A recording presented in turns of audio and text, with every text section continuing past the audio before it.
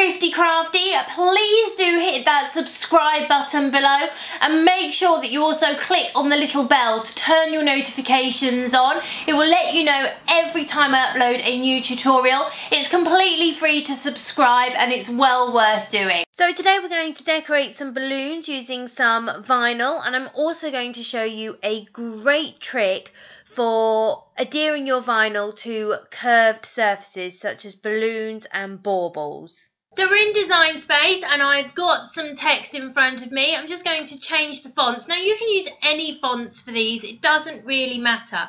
Whatever theme you've got, whatever kind of way you want to do it, it's completely up to you. I'm just going to come in and I'm just going to go for Samantha because it's pretty and it's nice and easy, and it's going to go with the rest of my party pieces as well. So it will all tie in nicely. And I'm also going to bring my letter spacing together so that they overlap. So when we cut them, they're going to be exactly as we want. Now you'll see that's not quite working the way I want to. So I'm just going to go advanced and ungroup to letters, and I'm just going to move them slightly so that we have got that nice overlap and it's exactly as we want it to be. And I'm also just going to bring my P closer as well. And then I'm just going to go in and weld it. With this one, again, I'm going to change it to Samantha. I'm also going to make it bigger so that I can see it. And again, I'm just going to bring my letter spacing together. And I'm just going to do exactly the same thing for all of them.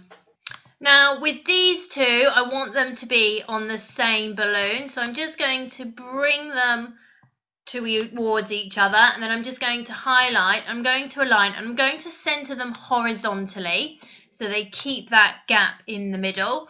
And then again, I'm just going to highlight and I'm going to weld them.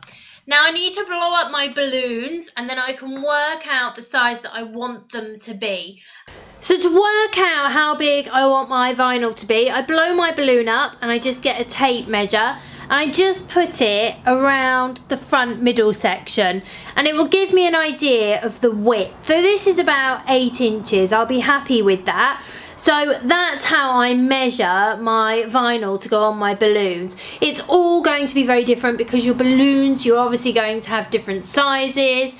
One you may blow up big, one you may blow up small, so they're all going to be slightly different. You're never going to get the balloons uniform, but you can just go in with a tape measure and work out a rough approximation of the size of your vinyl. Once you then change your sizes, you can work out when you want them, where you want them to cut. So you can have them all on one mat, you can have them different colours. It's completely up to you. We're then going to go to Make It. We can then go to Continue. And you can then choose your vinyl settings depending on your vinyl. I'm using the Cricut holographic vinyl today, so I'm just going to go straight in with holographic vinyl. I've got my 3 Cricut holographic vinyl colours here. One's blue, one is white, and one is, I think it's pink or red. But a great way to tell, and I think I've discussed this before, probably in one of the lives, is if you just peel back slightly, you'll see the blue has got a blue backing on it. The white has got a white backing.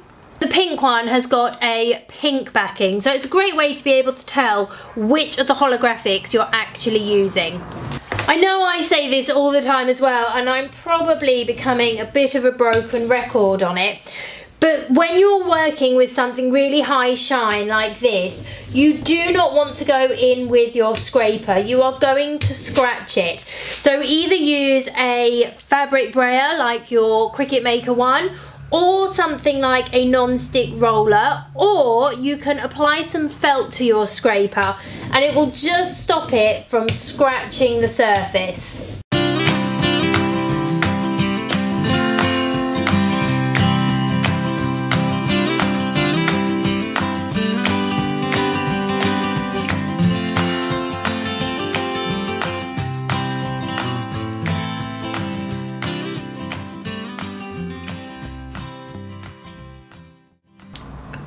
So when doing a project like this and I need to transfer the vinyl onto something delicate like a balloon, paper, card, notebooks, anything like that, I use paper transfer tape. Now I get big rolls of this, it's about £10, it's from gmcrafts.co.uk, I will put the link in below, and basically it's a big roll of masking tape. You can get it from eBay, Amazon, there's lots of places you can get paper transfer tape, and it's really great for projects like this.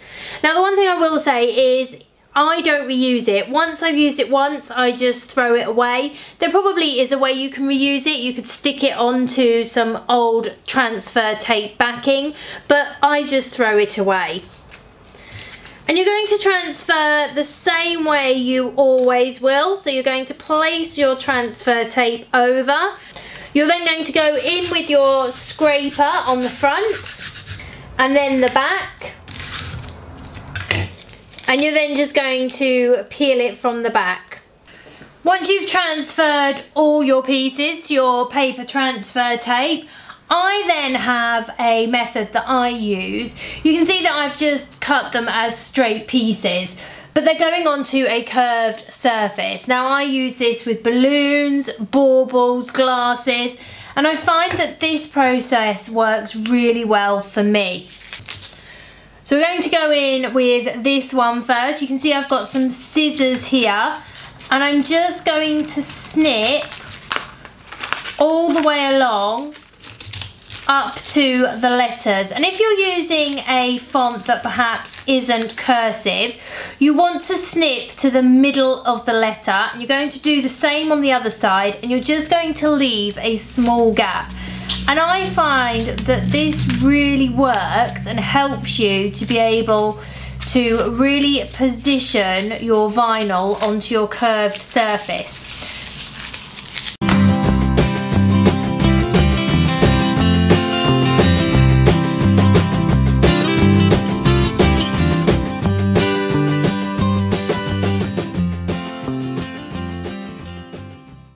You're then going to get your balloon, and you're going to come in and you're going to place your vinyl where you want it on your balloon.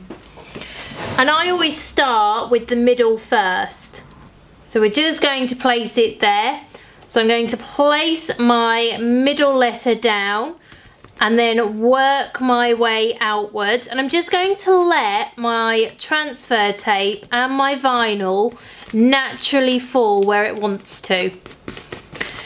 I can then come in and really push that down, and I'm going to gently go in with my scraper.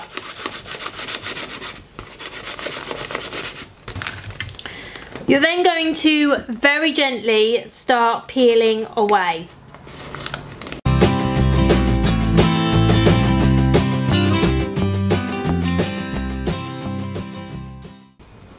I always then just go in with my finger and just make sure that that's nice and adhered.